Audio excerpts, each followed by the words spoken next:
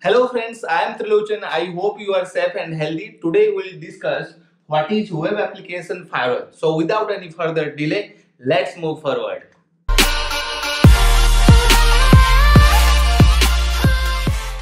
So let's understand what is web application firewall.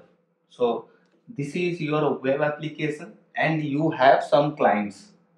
These are the clients and these are the web application, and they are using or accessing your web applications and enjoying your services. Okay. So but some clients are there, those have bad intentions, and those are called attackers.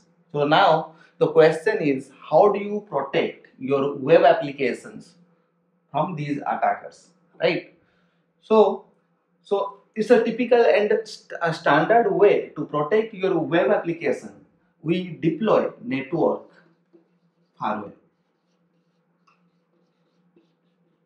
FW, network firewall, and this is happening layer 3 and 4.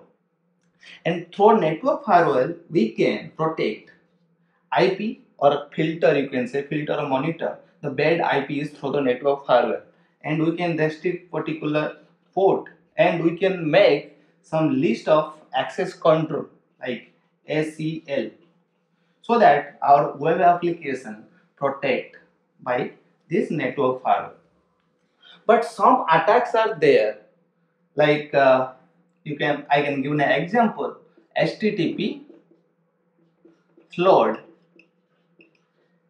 and cross-site cross-site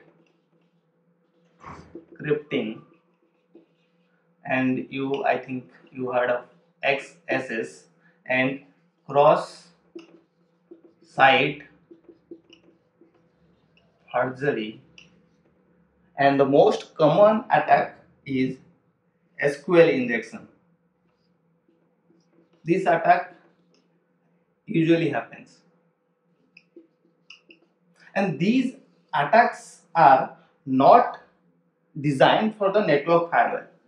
These attacks are easily passed through this network firewall, and they have valid IP, valid port, and this access control they can easily pass through. But for these type of attacks, we need web application firewall. So web application firewall is nothing but a reverse proxy. If you remember what is reverse proxy, we have already discussed in previous video that reverse proxy is protect your web application or server, hiding the main details of your server, right?